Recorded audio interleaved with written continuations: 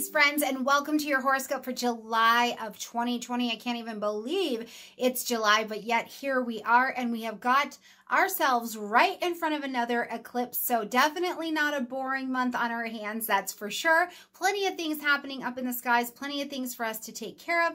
Also, plenty of things for us to just look at, especially in terms of social things for you this month. There's been so much energy going on. Your ruling planet Jupiter has been traveling in conjunction with Pisces, not to mention your other ruling planet Neptune is in Pisces. So there is a lot going on. I think that the Pisces feels and sensitivity is probably quite high. I wouldn't be surprised if many of you have had to really re-gear your diets in order to be energetically fit and sound, right? There's just a lot, I think, that has come at the Pisces physical body during these energies. So hopefully you're surviving it beautifully well out there and not taking on more than you need to, okay? Let's jump in here. I don't want to waste even a single moment of time. Let's jump in and talk about what's going on this month. Right at the beginning of the month, as we come in, we're coming in with Mars in the energy of Aries. And I want to point that out straight away because I actually think that this speaks so well to financial judgment and clarity and motion for you. In fact, Mars stepping into the second gives a signal of increased earnings. So this is actually really great. Now, between the 7th and the 16th, Mars is going to have this little pause in the sky. They call it a solstice. And so what it kind of means is that he just pauses kind of right where he's at. So if you are trying to make financial decisions, especially with Mercury still retrograde, I would tell you at that time, if you can wait to do them until after the 12th of the month. After the 16th of the month, you're going to be stronger, but the increased earnings, I think, are here. Now, some things too, Pisces, it's almost as if you're working on it nice and slow over here, but you don't see the full payout value of it until we get to the end of the year, maybe even closer to September, because the retrograde energy is still so high. So nothing is for naught. I just want to say that. Guard your energy and know that mentally nothing is for naught at this particular time, okay? And Mars here is boots on the ground level movement. So this again is in your favor. Like I said, Mercury is retrograde as we come into the month. So if you can wait to sign any contracts, make really big decisions or anything like that, I think it's going to be a little bit more solid, especially because we still are in the space of pandemic energy. You don't want to be buying the tickets from the 5th house for this great vacation you're going to go on, and then you find out they're actually not refundable, even if there's a pandemic. So just be wise or watch all the fine print with what it is that you're doing, okay? On the 1st of the month, coming into July, we see Saturn, who is retrograde in the energy of Aquarius, and he's going to move back into the energy of Capricorn. Now, this lights up the 11th house space for you. We're also going to have a lunar eclipse that happens on the 5th. It's a full moon lunar eclipse in this area as well. Now, the 11th house is friends, social groupings, social media, organizations, causes, humanitarian things, right? It's a very social sphere, but it's also long-range plans and goals, right? So as Saturn is coming back here, as the eclipse is happening here, this is not the first time you're seeing things in this area. You've been working on mastery, on crystallizing, your life around groupings, around friends, around the tribe, around causes. What do you believe in? I really feel like, too, that this particular mastery work you've been doing has really spoken to the fact, Pisces,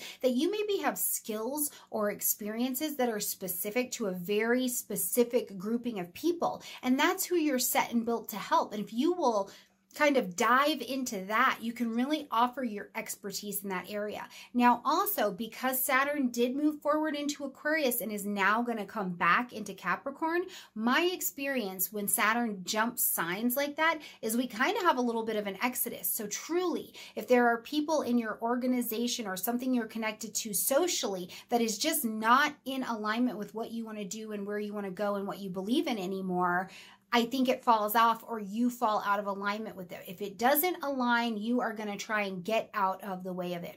There are plenty of things going on in the world that are making it so maybe you're really having to re-look over your long-range plans and goals to see what you want and where you can go next based on the reality that's available in terms of being able to get there. Now, that full moon does say that something has to be ended, acknowledged, and adjusted. And because it's an eclipse and it creates this disruption in the 11th house place, we could also see just in the world causes and organizations getting really big and really loud. And you know, there's this place of, you know, not escaping, where people say silence is support and things like that. So you may be questioning some of your ideas around this, but I also feel like this is something you're going to look at with eyes of wisdom, because this is not the first time you're looking at this area. You've been doing it for a couple years. You're coming at these topics with more wisdom now. You're coming at your future with more wisdom. And over the next 6 months that this eclipse pours out, we'll get to see what you create here. We'll also get to see what falls off for you because it doesn't need your attention anymore. On the 11th, Chiron is going to head into retrograde until December. Now, Chiron is retrograde in the energy of Aries. Again, this lights up your second house space. Mars also in the second house space. But Chiron is our wounded healer. He's the hole in our soul. We hurt the most here. We worry the most here. But it's also our greatest teaching point. If we can share what we've learned, where we've failed, where we've struggled in this area with someone else, we literally set them free. So again, to me, Pisces, as I look at how this Chiron retrograde in Aries is attaching to your identity, your self-esteem, your value, one of the things I think of with that 11th house work that Saturn's pulling in here is, what do you have to share? Where have you struggled? What do you know that maybe is specific to a certain grouping of people and you can share with them? And then you literally, it's to thine own self be true. By sharing what you know, sharing your experience, sharing your voice, you literally help these other people, right? You know, and one example I think of is, you know, are you a stay-at-home parent? And so you know how to stay at home and parent. You've made it through. You found some things to make the structure in your day more smooth. You feel like you're a little bit of a sane person. Can you reach out to other stay-at-home parents or create a grouping there so you guys can talk about that? You know, are you doctors? Are you dentists? Are you gardeners? How can you connect in a way where you share the similar identity shaping that is happening and changing to specific groupings of people? To thine own self be true will speak through also what you give to others this month, Pisces, in terms of your knowledge and your connection. It's absolutely beautiful.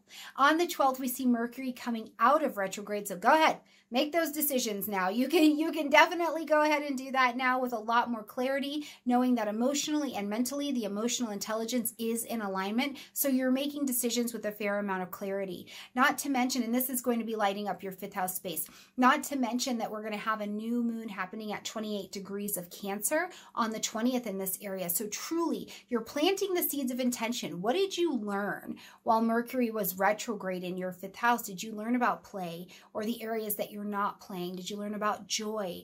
Did you learn about joyfully taking care of yourself, taking a risk to put yourself out there different? You know, were there things happening with your children during this retrograde time? And as the Mercury retrograde comes out and comes direct, you're able to make some decisions about what to do with that, right? It's just all these decisions that come forward. But at the new moon, you again have more wisdom. You have a little bit more clarity. So you can say, okay, from here, I'd like to plant these seeds of intention from here to build this thing that is next, right? What do you want next? And build it in terms of Cancerian qualities. To start something, have it be nurturing, have it be nurtured, and have it be secure, right? So build some fair security with yourself at this particular new moon. And it could truly welcome in a new child. For some of you, it could be welcoming in a child into your life. So if it's time for you to have a baby, then I say almost happy birthday to your little traveler coming forward.